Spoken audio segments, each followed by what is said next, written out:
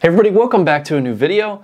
On my channel, I always like to find the best performing products for an affordable price, and I think I found a really good option here. This is the Redodo 100AH lithium iron phosphate battery with auto heating functionality. Now there are quite a few advantages of upgrading to a lithium iron phosphate battery. For example, if you have a lead acid battery, an LFP battery will get many more charge cycles. It's a lot more energy dense, meaning it takes up less space, and also you save on weight. But there is one major downside to LFP, and that is that it cannot be charged below 32 degrees Fahrenheit, or you could permanently damage the battery and its capacity inside. So it's always important to make sure your batteries have that built-in protection. Now that's where this battery comes into play.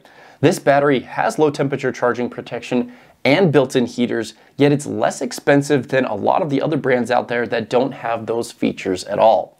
Now with my discount code, you can pick this battery up for $436 or around 34 cents a watt hour. So it's very affordable, but how does it actually perform? So in the rest of the video, we're gonna be doing extensive testing on this battery. We're gonna test to see if it pulls full capacity. We're gonna do a max load test to see if it'll handle the max load that it's rated for. And then we'll be doing a teardown to see the build quality inside, to see if the heaters function and if it actually has low temperature charging protection. Let's go ahead and break down the specifications for this battery. For the dimensions, it's a little under 13 inches wide, and I'd planned for around 9.5 inches tall for the connections on top, and it's around 6 3/4 inches deep. Now I did put this on my super accurate Wally World bathroom scale, and it showed 23 pounds.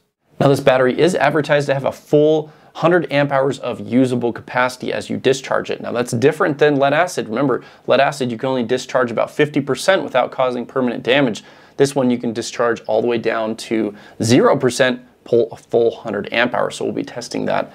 This is also rated for 1280 watt hours of energy, so it kind of gives you an idea of the watt hours in the battery. Now it does have a 100 amp BMS inside, so you can pull 100 amps continuous or right around 1280 watts from this battery depending on the voltage. Now when you go to connect up your loads to the battery, you can use these two included M8 style bolts, and the main terminals are epoxied in and very durable. There's also a removable handle on the top, so if you want to carry it around you can have the handle or remove it if it's in storage. Now the first test that I wanted to do on this battery was a complete capacity test. So I charged it up with my adjustable power supply to 100%, I connected up my inverter and my shunt, and discharged the battery at a 0.2C rate. Now this is right around 250 watts and is expected to go for about 5 hours. Well, I came back 5 hours later and I caught the inverter shutting off from low voltage, so it was perfect timing, and I was able to pull a full 100 amp hours or 1290 watt hours of capacity. So we were able to get advertised capacity out of this battery. Now the next test that I wanted to do on the battery was a max load test to see if it could handle 100 amps output for 15 minutes without having the BMS turn off. So through my inverter, I plugged in a 1200 watt load right around 100 amps and I let this run for 15 minutes. And I didn't have any issues running that load at all. So I decided to step it up to 150 amps or right around 1800 watts. And I was able to do this load for about 5 minutes or so without the BMS turning off. So this battery does allow you to surge past 100 amps, but just be aware as you go over that 100 amp level, you will be putting extra stress on the batteries and reducing the charge cycles. So if you want the longest lifetime, try to keep it at 100 amps or less. Okay, so we've come to the part of the video where we need to tear down the battery to check the build quality and to also test the low temperature charging protection and the heater functionality. Now, I never recommend that my viewers tear their batteries apart. It voids the warranty. It's dangerous, so do not do this. I'm only doing it so we can see everything inside and test the full functionality of the battery. So let's go ahead and tear this down. Now we just got the lid off the battery. Looking at the main conductors, the positive wires here are two 8-gauge wires in parallel. These are silicone wires rated for 200 degrees Celsius, and we are glued down at the main positive terminal. Looking at the negative terminal, we're glued down here as well, and these are also two 8-gauge wires in parallel. Let's go ahead and get this out of the battery box so we can see the rest of the components. Oh man, that was one of the hardest batteries I've ever had to remove from a case. It was glued down on the entire bottom of the battery. Now that speaks for the durability, I guess. Looking at the battery itself, you have these two metal plates on each side, and they are compressing the cells together with these heavy-duty nylon straps. Now looking at the back, you have 4 prismatic cells with fiberboard between each one. You have your high temperature sensor here, and you have your BMS on top. You also have a heating pad on top, and then you also have another one on the bottom. We'll be testing that a little bit later. Now, as for the build quality, these cells are connected together with these aluminum bus bars that are welded down. All the balance leads are screwed and glued down, which is really good. You also have your low temperature sensors here to shut off charging whenever it gets below freezing. You have a 100 amp BMS on top. The connections are glued in, and there's nothing really to complain about this. Everything is assembled really well. Now, these cells appear to be new grade A cells. They have their QR stickers intact. Usually you'll see these blurred out or removed on grade B cells, and we are also able to pull 100 amp hours when we test the capacity on this battery.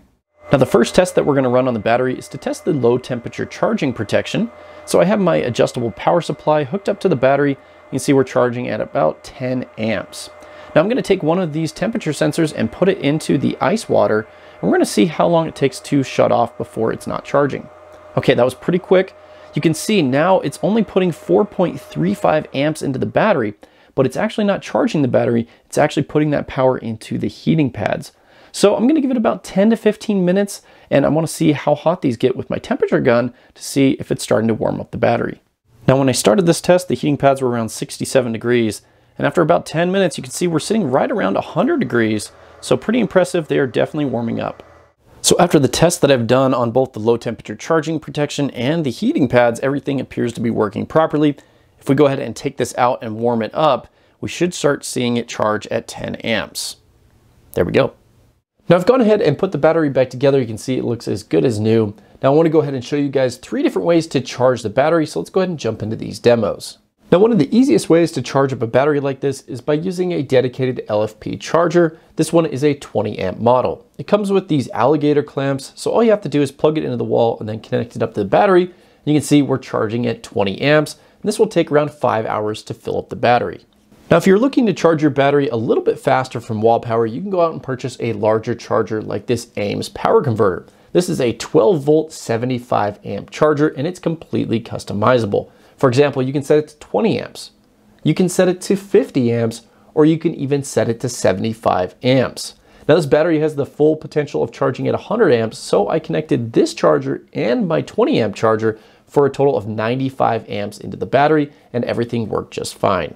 Now lastly, I want to show you guys how you can charge up your battery using solar panels. Now I absolutely love this charge controller. This is my Epever 40 amp charge controller. It's very flexible. It can charge 12 volt batteries all the way up to 48 volt batteries, and it accepts up to 150 volts solar input, and it'll charge at 40 amps depending on the battery. So you can get anywhere from 500 watts all the way up to 2000 watts into your system.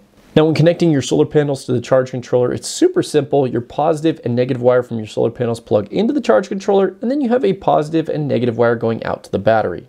Now, for the testing today, I will be using my portable solar array. This is a cart that I built that consists of 4 of these 180 watt BougeRV solar panels, and these are connected together in series. Now, I went ahead and connected the solar panels up to the charge controller. You can see we're getting 73 volts input, and it was charging the battery at 38 amps. Now this translates to about 550 watts, meaning that we could charge this battery in a little less than 2.5 hours.